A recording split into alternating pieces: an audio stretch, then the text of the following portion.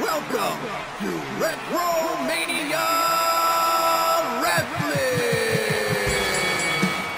Hey everybody, welcome back to another RetroMania Wrestling Developers Vlog. Happy New Year to everybody. Been a hectic couple weeks for probably everybody. So hopefully this video takes your mind off of other things and puts it on RetroMania Wrestling.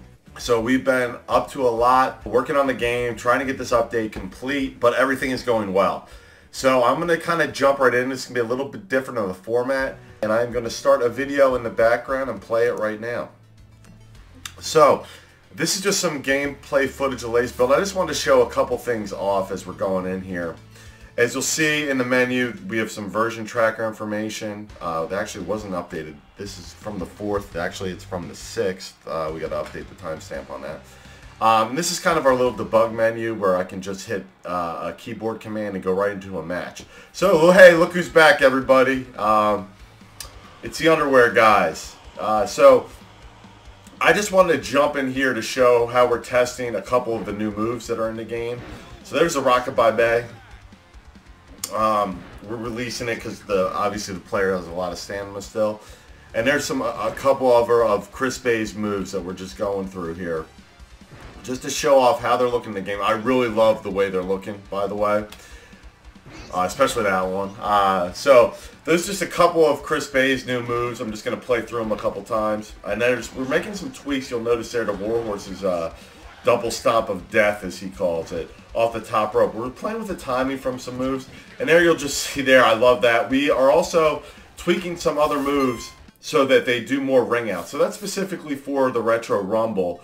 I felt like it needed something else, and a bunch of the other guys did as well. So we wanted to make some other moves that will now throw opponents out of the ring.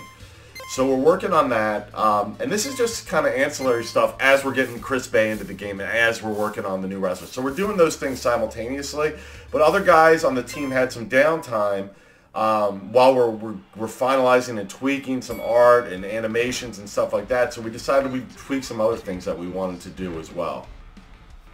So you'll see here we just have a match between Dreamer and Nova, and we're just going through a couple of the animation things, a couple of different things that I want to point out here that we're tweaking on, that we've changed as we go through this. But that's kind of what we're doing now, is since we have a pretty decent number of people who have some free time while we're waiting on the Chris Bey stuff is being worked on simultaneously.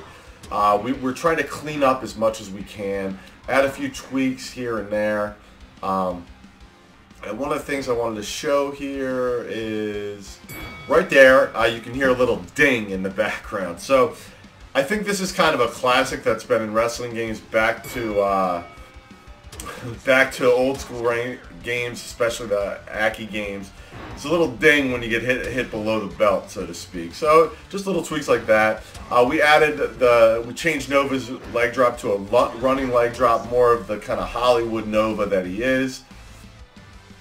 So we're going through the game and really trying to fine tune everything for a couple reasons. One, just stuff needed to be cleaned up. I didn't like, the guys on the team didn't like, and we needed to make changes to things like that.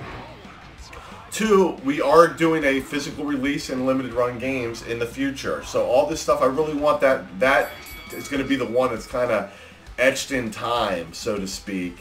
And so I want to get that one, as perfect as we can. We've gone through and we've gotten feedback from people playing the game. There's still a handful of fatal errors that are very rare, but we're trying to weed all of those out and get them done as well. Just adding little things, like here, we're back in the versus mode. I'll call your attention back to the screen behind me. Doing a versus match. And I alluded to this before, but doing little things like just adding the nameplates across the screen that come in. Little tweaks like that I think add a lot to the overall game. And again, this isn't taken away from the stuff, the high priority stuff that we want to get in. Specifically Chris Bey, working on James Storm, working on Mr. Hughes in the background. Chris Bey by far is the furthest along, but we also are working on James Storm as well. So, little things, we tweaked that clothesline animation there. And other things, we just want to make the game as great as it can be. So what else have we been working on, you ask? We had to tweak, speaking of the Xbox achievement, that was on our list, obviously, that's going in. We're looking at all the achievements. Some of the things like 5 times, 5 times, 5 times on all platforms seem to be triggering on 6 on some. And we had other issues on the Steam that and some users pointed out for us this past week that we tweaked, and we really went through all of them and made sure they were all working correctly. So we had a couple issues where they were triggering but not at the right times and things of that nature. Back to an update we made in October for just on Steam for that specific reason.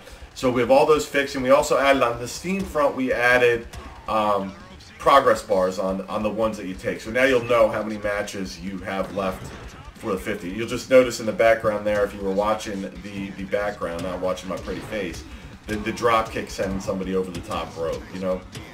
So it's a bunch of stuff like that that we've been working on. So I think I'm repeating myself a little bit. You get the idea. But that's it. Hope everyone's having a great week, and we will give you another update next week. A lot of exciting stuff going on. Thanks. Bye.